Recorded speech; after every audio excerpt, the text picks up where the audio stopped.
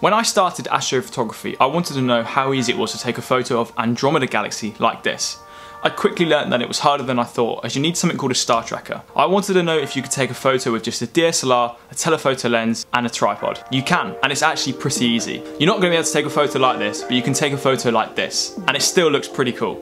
I'm going to go out shooting tonight and explain to you some tips and tricks I've learned along the way while trying to shoot Andromeda, what works, what doesn't, and just some other helpful tips. So if you do enjoy, please hit the like button, subscribe if you're new. Let's go and photograph a galaxy.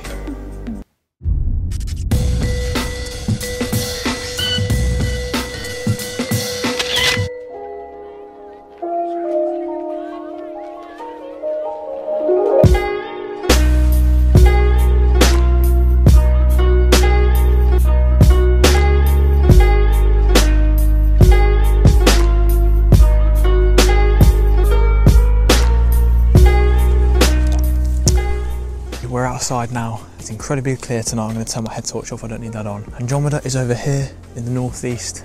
The setup, tripod, need the tripod. The tripod is the biggest part of this. DSLR, I'm using a 5D Mark IV and the lens is a 70-200 f2.8. The first thing we need to do is find out where Andromeda is in the sky. I'm using a free star sky night app. It's called Night Sky, and I'm going to point up, have a look around. There's the moon, Andromeda, the spiral galaxy. There it is.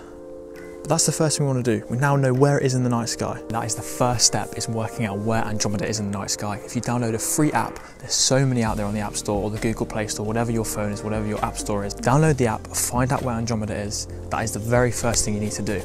Okay, let's have a look at equipment. You wouldn't be able to take a photo of Andromeda using a camera like a G7X, a point and shoot camera. You need a DSLR. Lens-wise, I'm using a telephoto. This is a 70-200mm lens. A very, very big piece of equipment that I would highly recommend is this. It's a remote shutter cable. This means you don't have to touch the camera. You can walk away, you can walk as far away as you want, and then just press it, and it takes a photo. There is something you need to take into account when you're shooting. There's something called the 500 rule, where you take 500 and divide it by your focal length. So for me, I'm going to be shooting at 200mm. So you need to take 500 and divide it by 200. That gives me a maximum shutter time of 2.5 seconds. Now that's crucial because that is the maximum time I can shoot for without getting star trails, because you don't want star trails in a shot where you want to get nice sharp stars. So once we've got all the equipment, we've got the tripod, the telephoto lens, the DSLR, I'm going to be showing you what it looks like when I'm shooting, so you'll be able to see exactly the screen that I see from the back of the camera. So I know that Andromeda is roughly there, I would say. So once the camera moves, we take a test shot. So even in this image, okay, I know it might not look like much, but we can actually see Andromeda. It's at the top middle of the screen, it looks like. So I'm going to bring it up. We found Andromeda. Wasn't too hard, but as you can see, the camera settings I'm using, we're shooting at 2.5 seconds at 10,000 ISO. Incredibly high ISO, it's going to be ridiculously noisy. But as I said, you've got to take into account the 500 rule. 500 divided by your focal length. So in this case, 500 divided by 200, which gives me 2.5 seconds before you start seeing star trails. It may not look like much on the actual screen now, but down the camera, I've got Andromeda dialed in incredibly far. Now I need to readjust the focus here. So I'm just going to make sure that these stars on the edge are pinpoint.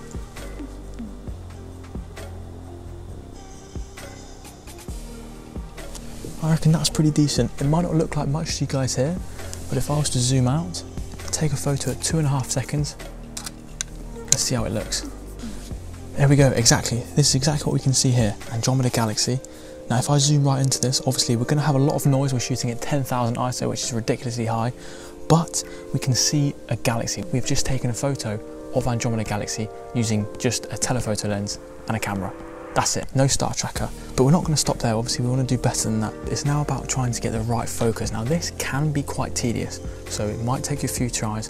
Be patient with it. Now of course the big thing is we're shooting at 10,000 ISO, which for crop sensors is going to be ridiculously noisy, and even for a full frame like the 5D, you're going to get a lot of noise. What I'm going to do is I'm actually going to drop the shutter down to 2 seconds, reduce the ISO to 6400. Let's see how that looks.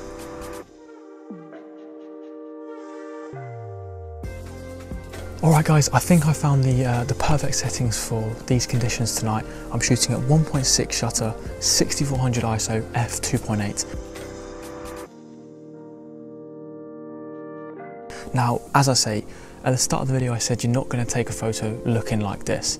You're never going to achieve that with the equipment we've got now, but we can still take a photo of Andromeda. It's still something to tick off the bucket list, and then later on, you know, maybe in a few years time, a few months time, a few weeks time, you get hold of a star tracker, then you can start to look at taking photos like that. But for now, we can't complain. We've just taken a photo of another galaxy, so I still think it's pretty cool. Let's jump over into the editing now. I'm really happy with what we've shot now, but we can add a few little things in editing to make it look even better. See you in a minute.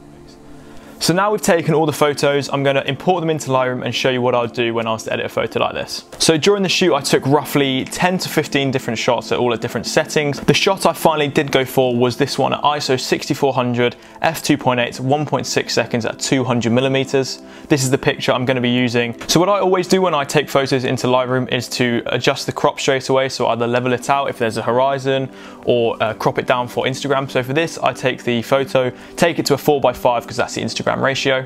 Lighting wise, I'm not doing too much. I'll maybe just slightly increase the exposure. You'll actually see later on that I do decrease it. In terms of shadows, not doing too much to that, maybe dimming them a little bit. With the highlights, maybe just bringing them slightly up. You'll see I do actually decrease the exposure a bit later on because I think the photo is a bit too bright. Because I shot this photo in RAW format, it means there's so much information in the photo, so I can adjust the light to however I want it. This was shot at an auto white balance, so I do want to make the photo a little bit warmer to give that sort of orangey glow to the stars. Texture wise, I'm going to decrease that a little bit. We don't want too much texture in there as we've already got quite a noisy photo. For clarity, I don't need to increase it that much, so I might drop it down to maybe -15, -10. I'm going to increase the dehaze a little bit because that sort of darkens the blacks. Now coming down to the detailed section, when it comes to reducing the noise, I'm going to get the slider and probably move it to about 1/4 of the way, so maybe 25, 30. This reduces the noise enough where you don't see a really washed out image, but there's still detail in the shots. Obviously we shot at quite a high ISO 6400, so there's going to be a lot of noise. The next thing I'm going to do is go to the radial gradient tab and basically draw a weird looking oblong shape around Andromeda. And all I'm going to do is slightly increase the exposure. This just makes the photo pop a bit more and it draws the audience's attention to Andromeda. Instead of increasing the exposure on the whole image, drawing this radial gradient just increases the exposure on certain areas. It's not too much, it's just a subtle change, but it just makes it look even better. Once I'd finished the edit on this, I did want to drop the exposure down a little bit as I found it was just a little bit too bright. I played with the vignette a little bit as well, just to have those darker corners, and that was pretty much it in terms of the edit. Nothing major, nothing too serious on the edit. Reduce some of the noise, play with the colour, and that is pretty much it. Now I've exported the image, I'll show you the final piece.